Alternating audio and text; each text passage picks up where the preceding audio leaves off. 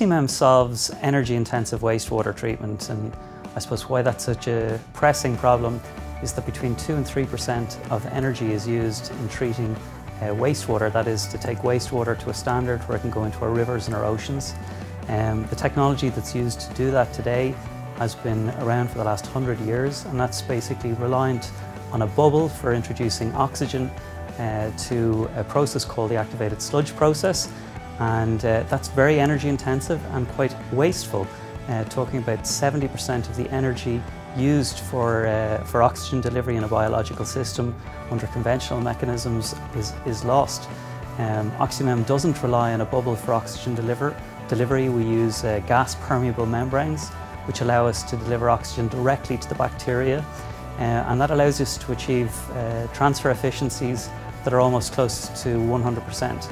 And this means that OxyMem is at least 4 times more energy efficient than conventional wastewater treatment. We know for a fact that based on past history that any company that's done well in Imagine H2O has done well commercially.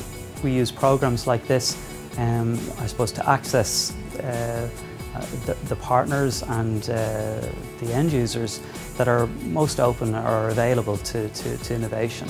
If you think about it this way, the last 100 years has been characterised by the activated sludge process. So that's basically biological wastewater treatment using a bubble. And we'd like to see the next 100 characterised by the use of the membrane aerated biofilm reactor, specifically OxyMems.